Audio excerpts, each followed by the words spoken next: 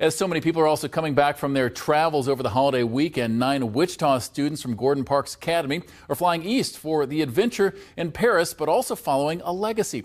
KAKE's Stephanie Maniche reports on how they'll trace the steps of Gordon Parks.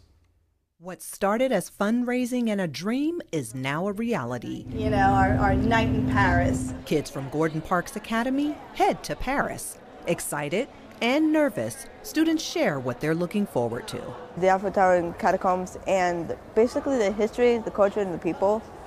The different types of things that Gordon Parks did and see how he really captured the essence of Paris. So I can do the same.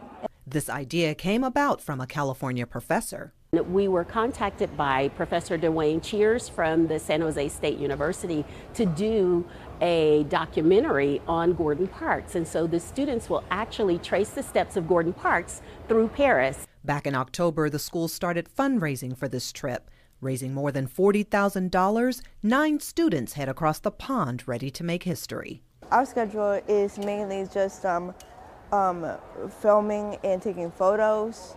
And we start at 7 o'clock in the morning and end at 10 p.m. Parks is a Fort Scott, Kansas native, well known for his photography, composing, and filmmaking. Parks spent time in Paris working in the 1950s.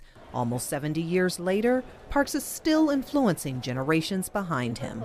She's my only daughter, and she's a really good kid, and she wanted to do all the work to go, so I figured if she was willing to do the work, then she got to go. Amanda Patterson says she's nervous, but she had to support her daughter's dream.